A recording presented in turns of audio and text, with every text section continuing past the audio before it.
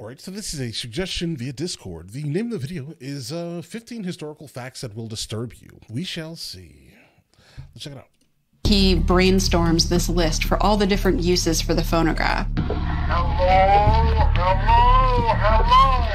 The world we live in is millions of years old.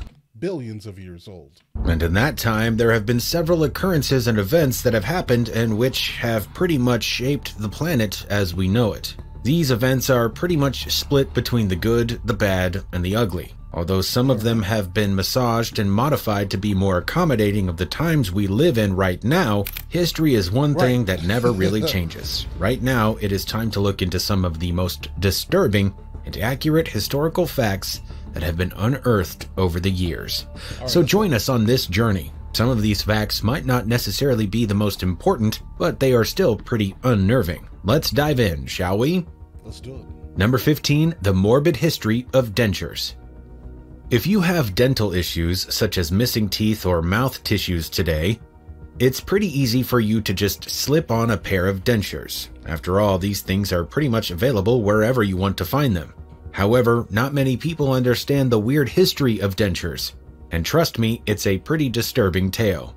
Today, dentures can be made from materials like composite resin or porcelain. However, back in the 1800s and early 1900s, these materials weren't necessarily available, but people still lost teeth. From the high sugar diets to dangerous teeth whitening methods and a general lack of knowledge about dental hygiene, people lost teeth at even higher rates back in the day. And whenever they lost teeth, they'd need to replace them. Yeah, guys, to my knowledge, a lot of people used like wood. That was an option.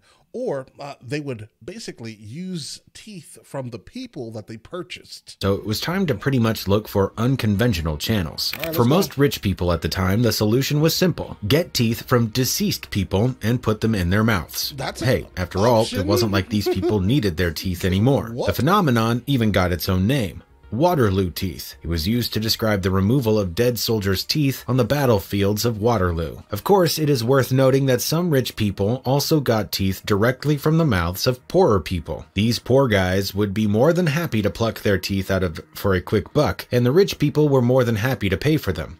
So it was a win-win. Other denture materials included ivory, wood, and even the teeth of animals. I think we can all agree that none of these actually seem like a good option. Nah. Number 14, stained church glass. If you walk into pretty much any old church today, you'll notice the walls being decorated with lovely stained glass. Some of this glass could even depict artwork, such as the Last Supper or another historical relevant event in the Bible. But have you ever considered how this glass was made? Because it's pretty gnarly. Most of these paintings are done using stained glass, a texture of glass that has been used since the 6th century. However, back in 1112, a German monk wrote a journal about the creation of this beautiful colored glass. As he detailed, the creation of colored glass starts with the addition of materials like sand and potash at a high temperature. After adding a stabilizer and metallic oxides, they would be able to color the glass directly. However, once the glass has been shaped, the smallest details in the artwork are usually added by paint. This paint is made from materials like copper and lead mixed with a little bit of urine. Yes, PP.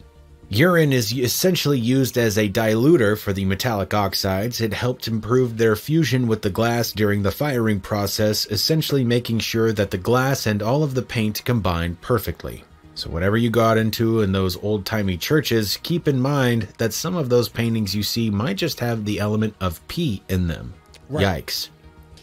Number 13, the original leather-bound books. Well, that's weird. These days, it's pretty difficult for you to find books that are bound in original leather. I mean, even if you find leather-bound books, you'll eventually see that it's some form of synthetic leather and not the real thing. However, leather-bound books definitely exist. And back in the day, the leather used to wrap texts was quite original. I mean, way too original.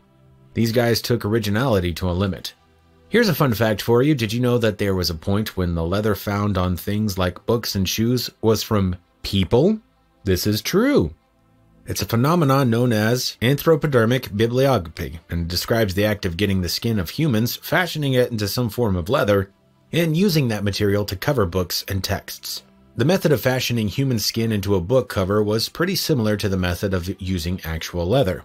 The only difference, of course, was that instead of getting skin from animals like cows, these authors decided to get human skin instead.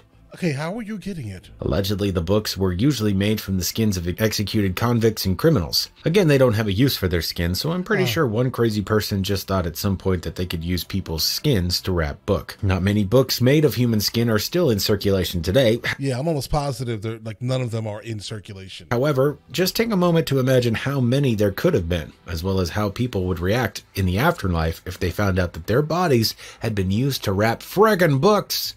I mean, they can't react. Number 12, the story of Minnie Dean.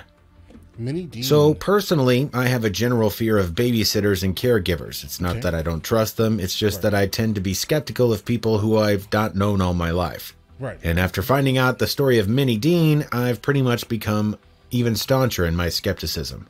Wilhelmina Minnie Dean was and remains the first and only woman to ever be legally hanged in New Zealand. In the mid-1800s, Minnie had been running a babysitting operation in her hometown of Winton, New Zealand. Minnie had been pretty successful initially. At some point, she could have anywhere between 3 and 9 kids in her care. Okay. However, considering the infant mortality rates at this period, it was quite inevitable that some of the children in Minnie's care would die. And when they started to die, questions were asked. In 1889, a 6-month-old baby in Minnie's care sadly died. 2 years later, another 6-week-old baby died. Authorities eventually launched investigations into these deaths as well as the conditions over at Minnie's home. The investigations found some pretty interesting things. For one, while the kids had been pretty much healthy, Minnie's home was assessed to have been inadequate to care for them. Investigators also found 3 more dead child bodies in Minnie's home. Even worse was the fact that Minnie had reportedly been looking for more children to join her daycare service had even been taking out life insurance policies on several of the children. Other findings include the fact that Minnie had allegedly been drugged the children in her care and had been taking weird trips with them. Christchurch police eventually had enough to charge her, and she was eventually found guilty of murder. In August 1895, Minnie was hanged. Minnie has continued to be a regular fixture in the New Zealand folklore to date. Okay. Some legends even claim that plants wouldn't grow on her grave, but in the world of nannies, she definitely got to be one of the most infamous names. All right, well, going forward, I'm not sure I like babysitters. All right? Specifically if the kid can't, fully speak yet, right? I'm not sure I'm going to be comfortable with that going forward. Maybe I shouldn't have seen this, all right? Because I've already been kind of on the edge of allowing this to happen, a babysitter to exist in my life, right? But now, I don't know. Number 11, the history of the American flag. The American flag, as we know it, is one of the most popular flags in the world. Right, okay? America. However, what many might not know is that this flag had a pretty unlikely history. The Star-Spangled Banner, as many know it, was designed by Robert G. Heft. Rob was born in Saginaw, Michigan, and he was raised by his grandparents in Lancaster, Ohio. Good old Saginaw. After his parents separated. While he was a junior in high school, Rob's American history teacher, Stanley Pratt, gave the class an assignment to create a project that showed their interest in history. The 17-year-old Rob decided to give the American flag a redesign. At the time, America had only 48 states. However, Rob knew that Hawaii and Alaska were likely to join the fold, so he designed a flag that featured 50 stars. With an old pattern of the American flag as well as tools like blue cotton fabric and a cardboard pattern, Rob came up with what is now known as the American flag. Interestingly, however, he only got a B- for his effort when he submitted his project. His teacher marked the 50 stars as a mistake and decided not to give the full score. Come on, bro. Rob's teacher claimed that he had changed the grade from A if Congress accepted the flag design, and despite being about one of 1,500 people to submit flag designs, Rob went all the way to his congressman's house and submitted it nonetheless. In what can only be described as a miracle, Rob's design was eventually chosen out of the multitude, and by Independence Day 1960, his design was officially adopted as the country's official banner. Rob eventually returned to Lancaster High School, where his teacher made good on his promise and changed the grade on his assignment to an A. So kids, here's a How many years later was this? lesson for you. If you've ever given a high school assignment, give it your all. You never really know. That's fair. Number 10, the Pope's War on Cats. Religion is one of the most fascinating things in the world today. However, back in the day, one pope took religious beliefs a bit too far, to the point where it almost caused a pandemic in the most karma-filled way possible. Back in 1227, the Catholic Church was led by Pope Gregory IX. The Pope had somehow believed that cats carried the spirit of Satan around. They do. In fact. Sorry, don't like cats. And weren't to be trusted. So it was pretty much his mission, as well as that of the church, to exterminate these cats. Well, okay. That's a bit much, bro. His massive influence over the populace, Pope Gregory IX convinced many people to pretty much get rid of cats around them. And when the plague came along during his reign, the Pope was further convinced that the devil had been so angry at his crusade against these felines that he brought the disease against humanity. So the Pope doubled down on exterminating cats from society. At this time, black cats were especially the targets of hunters. After all, these cats already had black skin, so it was thought that they carried the devil's spirit. Pretty logical, right? Here's the thing, though. According to scientists at the time, the plague had been caused by fleas. Animals, which on their own traveled on rats. And with cats being so few to keep the growth of rats at bay, the fleas spread even more, and so did the plague. Imagine the look on the old Pope's face when reality finally dawned on him. Oh boy. Number 9, Thomas Edison's talking doll. Thomas Edison was one of the most revered inventors of his time, known for his contributions to things like electricity, mass communication, and sound recording. What? Edison created a lot of things, from the electrograph, vote recorder. Okay, wait a second. Edison was rich. Edison bought a lot of inventions from people, then patented them. Was he the creator of things that you buy? I don't know. I don't think that's how that works, but I understand, listen, I get it. He has all these achievements and acclaim, right? I'm not trying to be disrespectful here, but he had money. He bought things from poor people and put his name on them. To motion pictures. But like every inventor, Edison also had a few commercial flops, and among his collection, none was as creepy as the phonographic doll. Back in 1890, the Edison Phonograph Toy Manufacturing Company created a phonograph doll as a kid's toy. The toy was actually quite revolutionary, as it stood 22 inches and it featured a removable phonograph that played one nursery rhyme. Some of the rhymes included Mary Had a Little Lamb, Jack and Jill, and Hickory Dickory Dock. All the child had to do was rotate the hand crank and the doll's back, and it would start singing. Hey, listen, you could say that failed, but there are a lot of dolls that make noise. Normally, you'd think that such a revolutionary doll would be able to sell big numbers, but for all intended purposes, the phonograph doll was a commercial failure. For one, people didn't like the fact that they had to rotate the hand crank to make a doll sing. There's also the fact that the wax records wore out pretty quick, and many children found the dolls and their singing to be a bit frightening. I mean, just listen to the voice of one of them.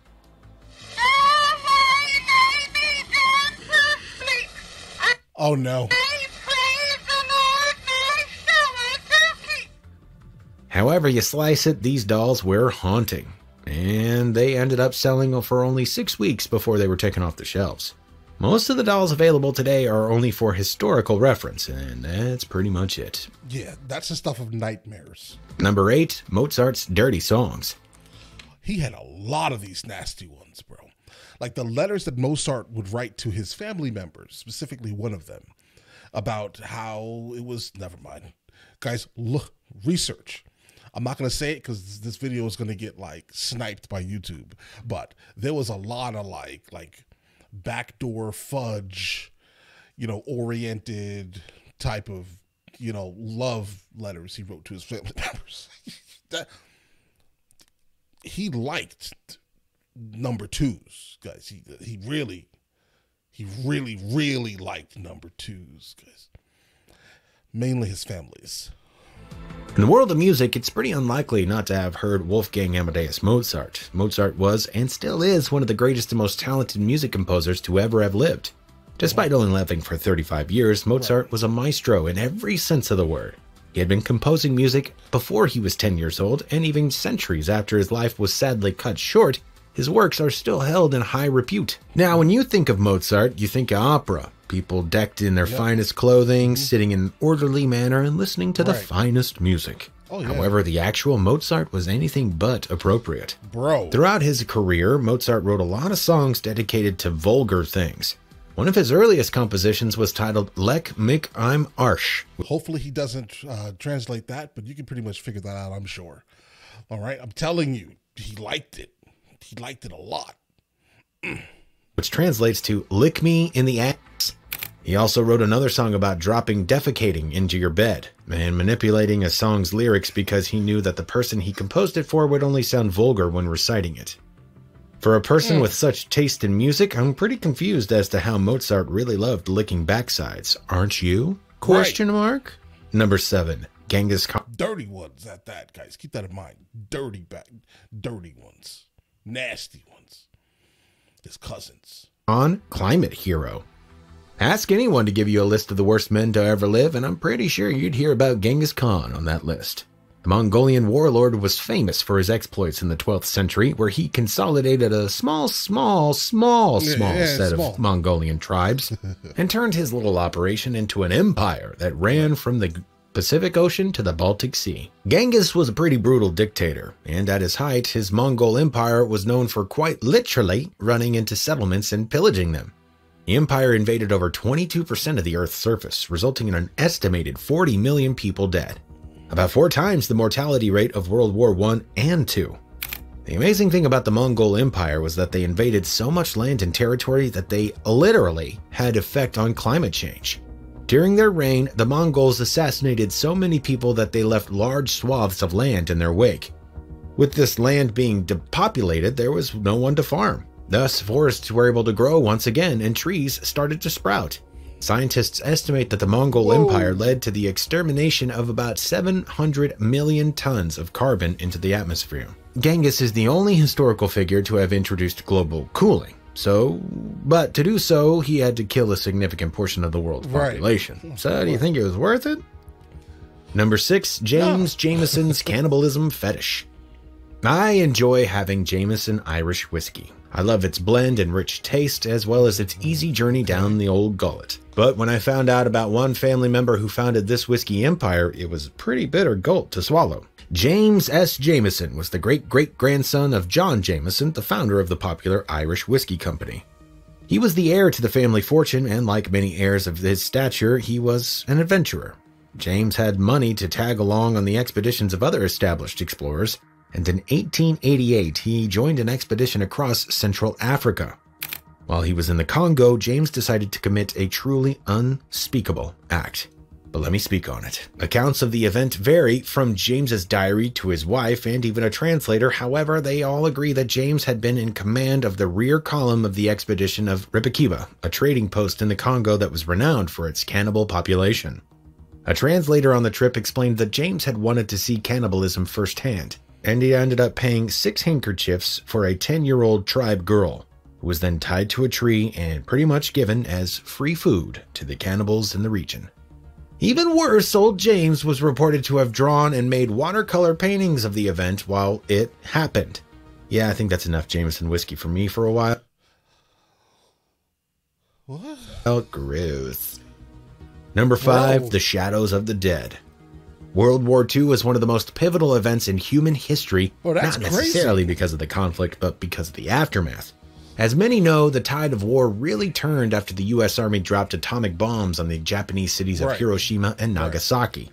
However, after the entire rubble had pretty much cleared out, what the bombs left was just as haunting and devastating as that they caused. According to accounts, people who searched the rubble found black shadows of humans, as well as those objects like bicycles and cars scattered around the sidewalks of the cities. These shadows ended up being known as the shadows of the dead, and they pretty much leave a haunting image of what must have been when those bombs hit near Hiroshima and Nagasaki. Scientists believe that when bombs exploded, the intense heat and light spread out from the implosion point. Objects and people in this path pretty much shielded their eyes, shielded the objects behind them, absorbing the energy and light, so the surrounding light bleached the stone or concrete, causing these shadows.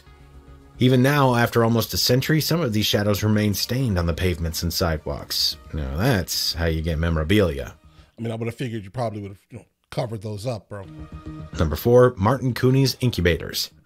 Today, incubators are pretty much a staple at every hospital. These devices help save the lives of babies who were born prematurely, allowing them to have a chance at a normal life.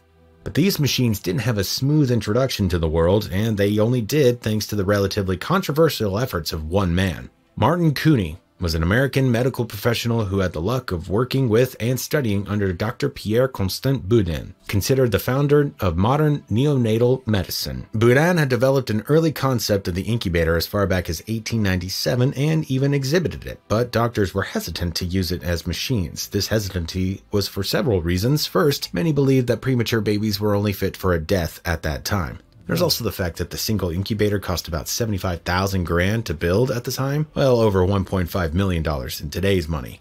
Still, after using an incubator to save the life of his own daughter, who had been born prematurely, Cooney was adamant that the use of this technology be expanded. Cooney knew that a lot of people loved looking at their peers who had been born prematurely and who had looked different. So he set up 2 sideshows at Coney Island where he displayed premature children in incubators, machines which at the time he called hatcheries. He charged people who wanted to see these children, and over the years he managed to raise enough money to keep the operation going.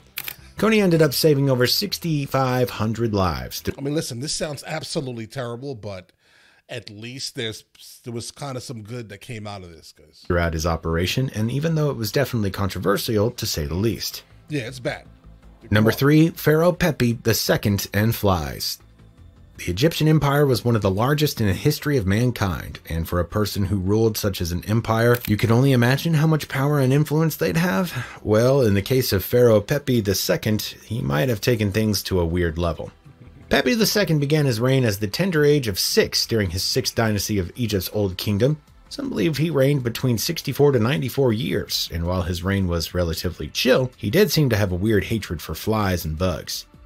Pepi II allegedly hated flies more than anything, not surprising since he was pretty much a kid when he took over the throne. That is weird, however, where the lengths he'd go to avoid contact with these animals, according to records.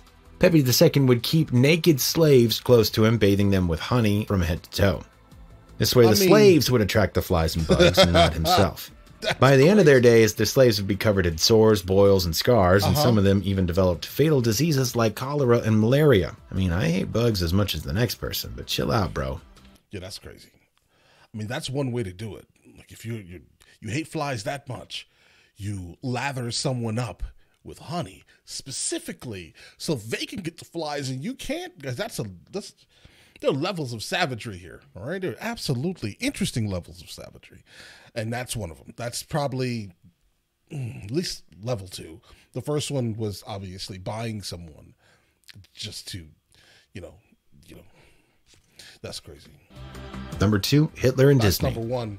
Adolf Hitler was No doubt. just the worst. Am I right? The Nazi dictator led a brutal campaign against Jews in the early 1900s, one of which culminated in a world war and 6 years of brutal conflict. However, even though he's been dead for the better part of a century now, several facts have been unearthed about old Hitler.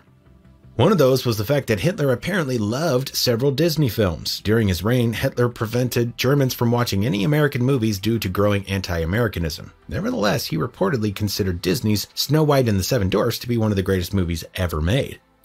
During a visit to Germany in 1938, Roy Disney, one of the founders of the Walt Disney Company, sold Snow White to the Nazi propaganda ministry. Even though Germans weren't able to see it, Der Führer reportedly had a copy delivered to his private movie theater. An art student when he was much younger, Hitler was also reportedly had drawings of Disney characters even as an adult. The dictator was so in love with movies that he reportedly liked to watch 3 or more in a row after dinner. Would this prevent me from watching Ant-Man Quantumania or any new Disney movies? I'm still on the fence, to be honest. Number 1, the Leningrad famine. To complete our list, let's take a stroll through Leningrad, Russia, back in September of 1941. At the height of World War II, Leningrad, known now as St. Petersburg, had been the USSR's second largest city. So when the Nazis decided to invade the country, Leningrad was immediately a major target. The Nazis were determined to bring Leningrad to heel. And when they went on a brutal campaign where they blocked the city from pretty much all supplies, by September of that year, the only connection between Leningrad and the outside world was a water route near Lake Ladoga. The rest of the city was entirely blocked by German and Finnish forces.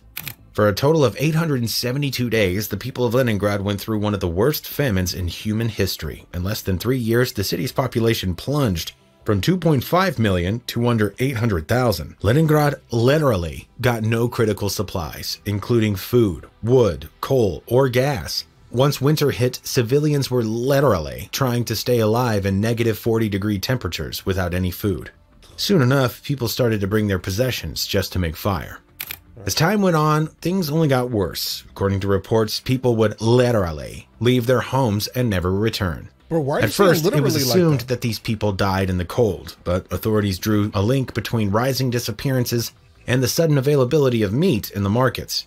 Most of these meats were labeled horse or dog meat, but it was obvious that the Russians had literally started eating themselves just to survive. There are officially about 2,000 cases of cannibalism in this period, but it's believed to be much more. If there's something we should all know about this world, it's that it's pretty wild, and the facts outlined above should give you an idea of just how weird. I sure hope none of these facts give you horror dreams tonight. But just in case, let us know if you've come across any haunting facts, and be sure to sleep close to someone tonight.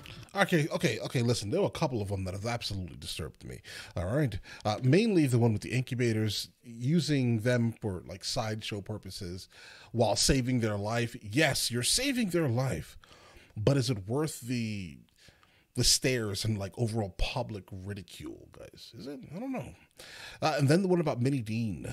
That one there is absolutely frightening. I would hate to leave my kid with someone, and that someone is someone like that. That frightens me more than probably anything I can actually imagine here, guys. All right? But all right, listen, you guys all have an absolutely amazing day. Enjoy your day thoroughly.